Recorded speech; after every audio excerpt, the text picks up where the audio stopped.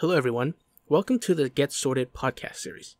In this series of videos, we'll be taking an in-depth look on different ways of adapting different methods on how to improve your productivity. We understand that there are many ways to use Sorted, and we have a lot of users tell us how they personally use the app.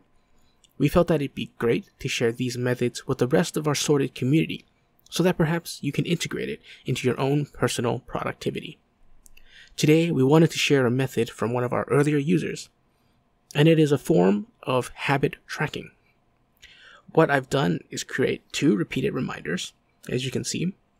1, daily exercise, and I've given myself 3 options: running, cycling, and hiking, and this way I can get a variety of different exercise daily, depending on my mood and the weather outside.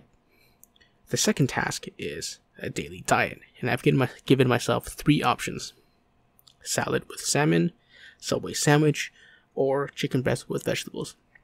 And this way, again, I don't have to be repetitive and eat the same meal. So, this will allow me to do some habit tracking with my daily exercise and diet. So, let's go ahead and assume that I went cycling today, and I had Subway. We can mark these as complete, swipe to complete. And now, what we can do is access our history.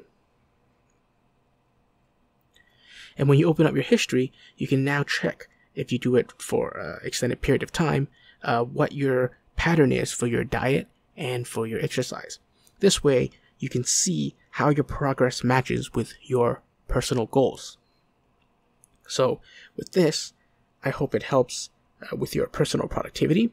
If you have any feedback or suggestions for us regarding any other tutorial videos, or maybe even perhaps how you personally use the Sorted app, where we feel free to leave a comment below or contact us via Facebook or Twitter. Our details are in the video description below. So in the meantime, stay sorted, guys.